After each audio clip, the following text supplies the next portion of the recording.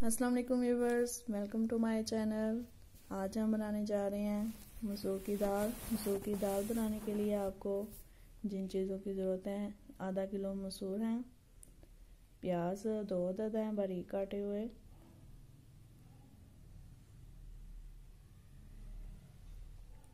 और ये टमाटर हैं, ये भी बारीक हाथ से काट लिए हुए हैं, 1 अदद टमाटर हैं। सब्ज़ मिर्ची हैं, ये 6 से 7 अदद सब्ज़ मिर्ची हैं, इनको बारीक चॉप कर लिया है। 1 गंडी लहसुन की है, इसको भी जो है वो हाथ से काट लिया हुआ है मोटा मोटा। अदरक 1/2 पीस अदरक है, ये भी बारीक कटा हुआ है, ये तड़का लगाने के लिए है।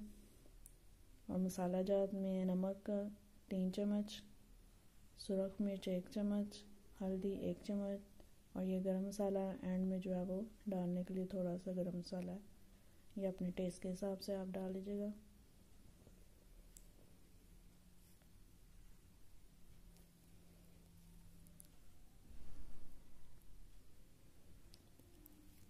अब इसमें ऑयल जो डालना है 1/2 कप ऑयल है, ये एंड में तड़का लगाने के लिए ऑयल यूज़ होगा।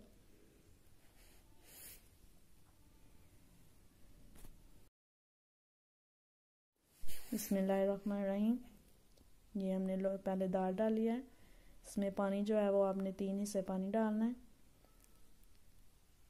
अब प्याज डालेंगे,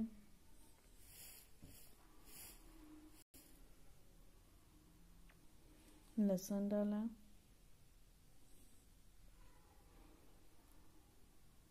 सब्ज़ मिर्चें,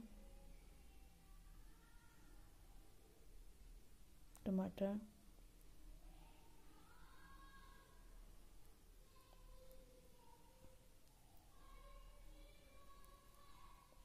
इसमें हम मसाला जार डालेंगे, नमक मिर्च और हल्दी, गरम मसाला नहीं डालना, सारी चीज़ें जो है ना डाल देनी है, पानी मज़ीद और। हम इन सब चीज़ों को एक दफ़ा मिक्स करके वेट लगा लेंगे, और तकरीबन आपने 20 मिनट तक जो है उसको वेट लगाना है। आंच जो है तेज़ कर देनी है।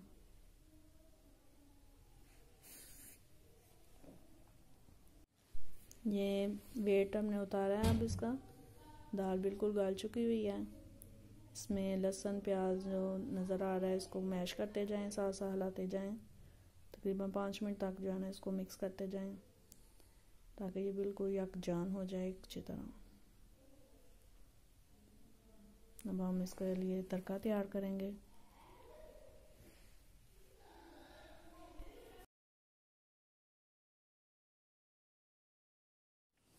हमने पैन लिया है, इसमें ऑयल डालेंगे,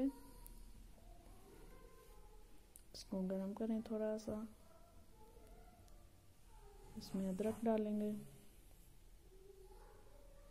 इसको लाइट ब्राउन करें।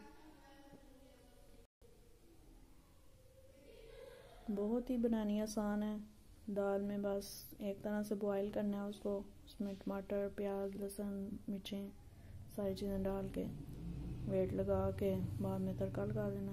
बहुत बनानी आसान है, आप भी ज़रूर बनाइएगा, ट्राई कीजिएगा, और मेरे चैनल को सब्सक्राइब ज़रूर कीजिएगा। बहुत मज़े की बनती है।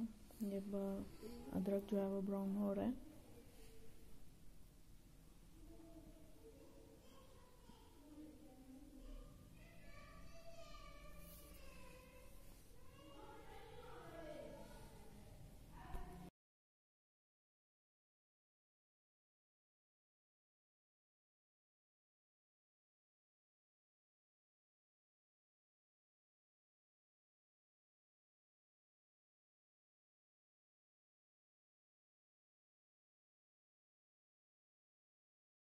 जब हम तड़का लगाएंगे, अदरक ब्राउन हो चुका है, बहुत प्यारी खुशबू आ रही है। ये लीजिए हमारी दाल रेडी है, बिल्कुल मज़ेदार दाल तैयार है।